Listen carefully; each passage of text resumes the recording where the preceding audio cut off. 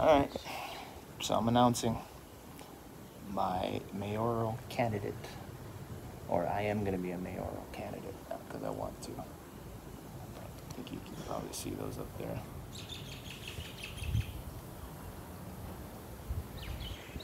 Maybe not. Probably missed it. Yeah, gonna run for mayor. Don't know why. Don't want to. Don't want to at all. But I'm being told to, so I'm gonna do it. I'm gonna do it. I'm gonna run for mayor. I've just only been back home for 6 months. 6 months at best, I think it is. So I'm gonna run for mayor. Against my will. That's what he wants me to do. Meaning the Holy Spirit told me that. Laugh. I don't give a shit. I don't give a shit. I really don't give a shit. Oh, and did I say that I really don't give a shit? And yes, I use the Holy Spirit and don't give a shit in the same sentence. It just comes down to this. Whatever he tells me, as best as I can hear, I'm going to try to obey. So that is the fact of it. He wants me to run for office, so I'm going to run for office. And then after I win, this time next year, it's a promise that I have, around the time that I get my wife back, and apparently about the time that I get my two kids, not get them, but we'll have my wife pregnant with two kids. And we haven't talked in months, or maybe a month and a half. So very little evidence as to any of this stuff being the case as of right now from the onset, or even to me, for that matter. But that's what I was told, so that's what I believe. And yeah, it'll be interesting. Gotta practice my campaign face. Might as well have fun with it.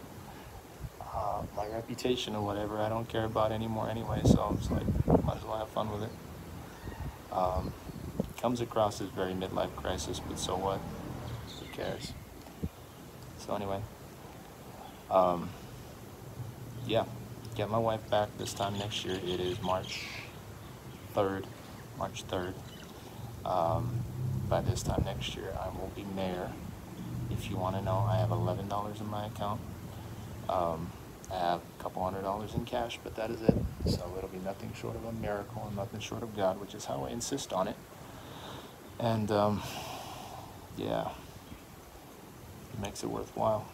So I'm always trying to figure out how this story is going to be written, because he got me writing a book too. And I got to go back to school. I don't want to go back to school. I hate school, or at least I thought I did. Now I'm starting to love what I'm finding myself involved in, because it's just so interesting.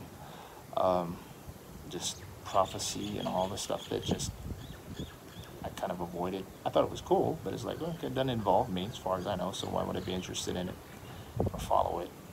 But anyway,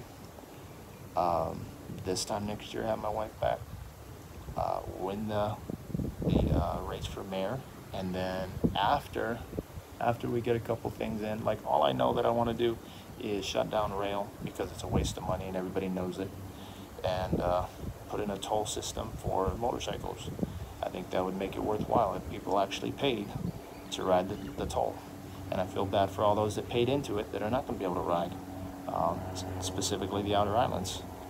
But it wasn't my idea. Don't blame me for it. It was just bad management from previous mayors and administrations and all that. So you do what you can with it. But I would turn it into a tollway for motorcycles, with a inbound and outbound lane to and from town in Waikiki, and yeah, charge $5 one way, something like that, and then you have an enforced speed limit, obviously, but you make it pretty stiff so people drive safely. But that'd be the quickest transit around the island by far, and the best use of any kind of money that's already been wasted, to try to recover that anyway, because you'd have people coming from out of state to do that. You just would, just to drive.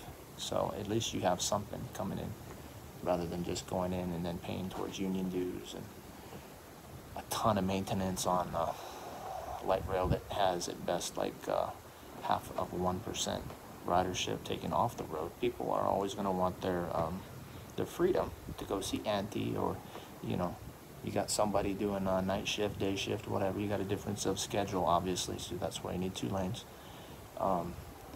But anyway, yeah, announcing for mayor.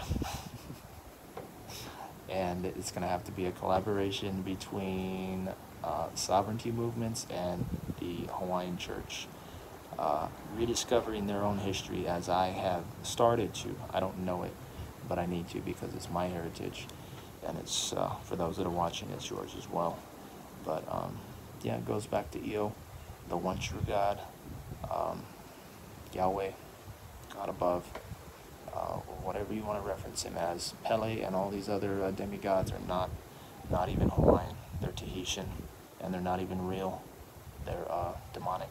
It's just the fact of it. So at one time, our history was to worship the one true God, and that's what it's going to have to come back to as far as the revival within the state that is always dependent on the culture and its resurgence. So Queen Liliuokalani had it right, and it's been 200 years since she had the, not the state required or the kingdom required religion, but the encouraged religion. There's a difference between that and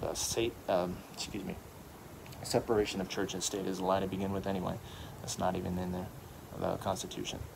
And everybody knows that, but they don't care. So anyway, to wrap this up, yep, gonna go for mayor. Gonna get my wife back. I'm gonna start producing music with different people. I'm gonna start writing music. Gonna start shooting film, and then maybe a little bit of acting too. Keep it interesting. And then there have been hints of in 8 years running for prez. So, like I said, might as well have fun with it, right? And I want to repeat myself. I have $11 in my account, so we'll just keep that fresh. And anyway, just to reiterate, and so I got company. So